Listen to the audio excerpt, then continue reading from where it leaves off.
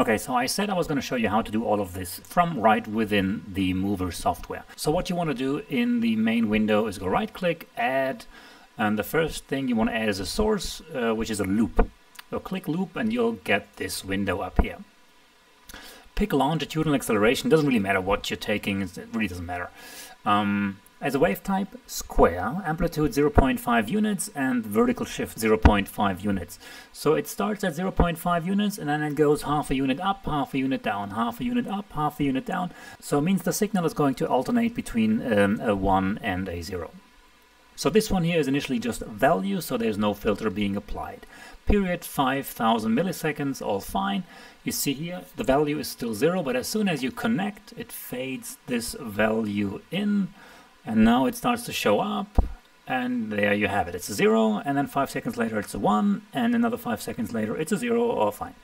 So the next thing you want to do is go right-click, add viewer, and then a graphics viewer, and it gives you this window. So I've made the setup already, so take a horizontal scale of 30 units, a vertical scale of 200, at least in my case that was what worked. Just tweak it around until you have a nice scaling. And under source, you see the loop that we have just created. So within this thing, take the original longitudinal acceleration, and you can take a look at our step signal that we are generating with this square wave. So it's probably a bit of a short step. So you might want to lengthen this to 30 seconds, 30,000 milliseconds, and it's going to take a little while for this data, for the old data to leave and the new data to show up. So what you can see here now, the signal is 1, and then 15 seconds later it's going to drop down to 0. So now what we're doing, it's all an unfiltered value, so it's just the pure value. So let's take a look at the filter value. So we can go here, and then we select the EMALP. It stands for Exponential Moving Average Low Pass. As I said in the last video, there's a reason why we're using the Exponential Moving Average Low Pass, because that's the only one that gives us the properties that we actually want. I've tried plenty of others, and there's reasons why I wouldn't want to use them. But, well, for now, you feel free to do whatever you want, but the Exponential Moving Average Low Pass is the one that I think satisfies all criteria, and it's pretty simple.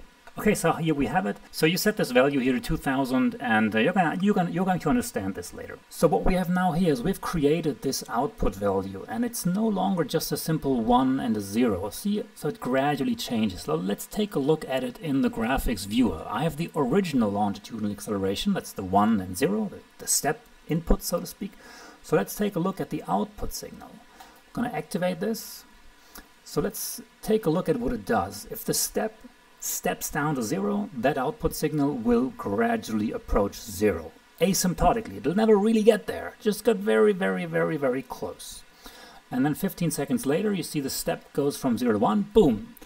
Step is up to 1, but the output signal gradually grows up to 1. As you can see here, it will eventually get very, very close, but I mean, at least theoretically, it'll never really get there. There's always a digit somewhere behind the comma that's not quite there. So this is a method to generate these curves and to take a look at these curves in Move to generate a step signal that goes from 0 to 1, 1 to 0, and then take a look at how that thing behaves. If I want to, well, maybe pique your curiosity a little, I could show you, instead of an exponential moving average low pass, I might as well show you, instead of using the low pass on the value, I might use a low pass on the low pass. And initially you should also use the same value.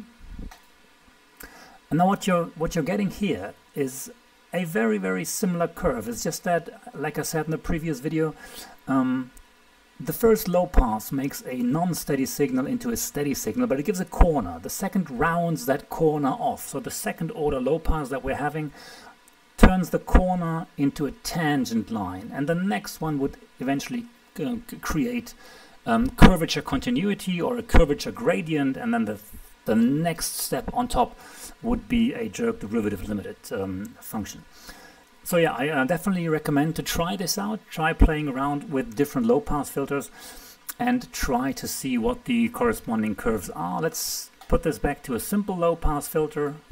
So now we're back with just a simple low-pass filter. It's going to take a little while for this, or it's going to take at least one cycle for the signal to stabilize.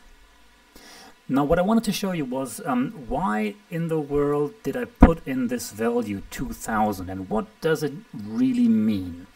So you might want to take a look here. Right click, options, and you get the options window and you see the calculation rate. That's 2 milliseconds, which if I take the inverse of that means we're operating at a 500 frames per second. So the time interval between frames is 2 milliseconds, 500 frames a second. So if I'm processing stuff at 500 frames a second, and take a look here, there's the filter variable, the 2000. That tells the algorithm, so to speak, that you want a gradient so that you would be on your target 2000 frames down the road, which means 4 seconds. So maybe I can pause this. Yes, I can pause this. So in this very moment, your output signal will take a gradient so that it would reach its target, which is in this case the 1, after exactly 4 seconds. Well, 4 seconds because a target horizon of 2000 frames into the future and 500 frames a second, all in all, will mean that you, in this very point, have a gradient so that you reach your target after 4 seconds. 2000 divided by 500. Now just play around with these values. If you increase your target horizon, these gradients will be shallower.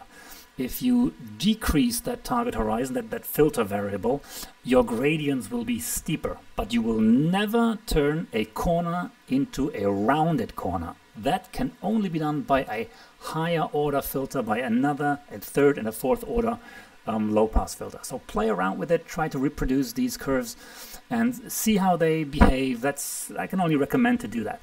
I'm not sure if this goes too far, but eventually you're going to have to face the question why in the world a low pass filter behaves kind of like an integrator and a high pass filter behaves kind of like a differentiator, at least in the short term.